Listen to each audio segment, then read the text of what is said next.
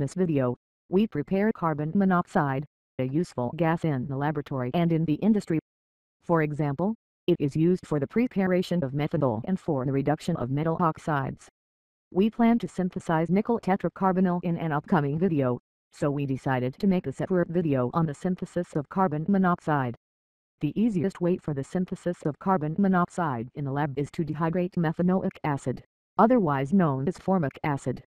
If we take a look at the structure of formic acid, we can see that by removing one molecule of water, carbon monoxide is left.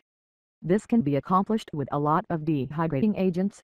It is most convenient to use concentrated sulphuric acid. Actually, methanoic acid is prepared from carbon monoxide. So let's get started. First, we measured out around 10 ml of 85% formic acid and 10 ml of 98% sulphuric acid.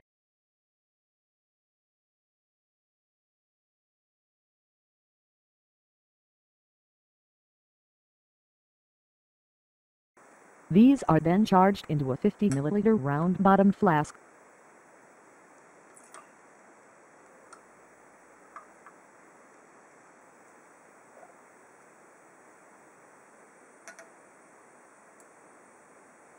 Immediately, we can observe some effervescence in the flask. The reaction rate is easily controlled by adjusting the temperature of the mixture. Heating will increase the production of carbon monoxide quite drastically.